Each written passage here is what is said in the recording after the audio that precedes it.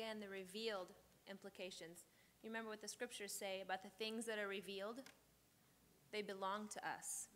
These things belong to us. The parable of the sower, whenever the seed fell on the ground that was by the wayside, what happened when they didn't understand? It was taken. It was taken away from them, and they couldn't keep it any longer. So these things that have been revealed, the Lord has given them to us. That's why, along with what Sister June said, that's why we're continuing to seek them out. We love them. We want to understand them. We want to possess them so that they can do their work in us.